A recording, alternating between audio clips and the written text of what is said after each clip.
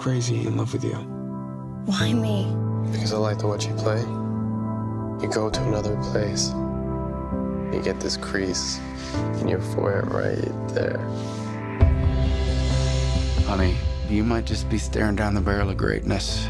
So try to stay open to it. Don't go closing any doors on yourself. So how come you never written a song for me? I'm no good at writing about things that make me happy. If we weren't musicians, we could just go to college together. It's very inconvenient to fall in love at your age, especially if it's the real thing.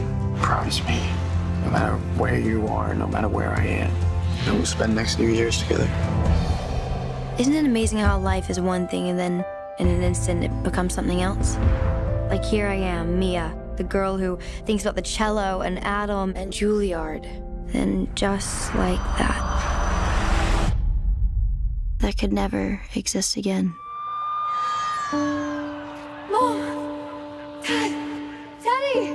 You wake up! Am I dying? Is that what this is? One female's critical en route to Portland now. Someone just talk to me, please, just help me! Say something, I'm giving up on you. Poor kid's waking up an orphan. If she wakes up, here's the secret, baby. If you live, if you die, it's all up to you. I'll be the one. How can I stay without Mom and Dad? How can I leave without Adam?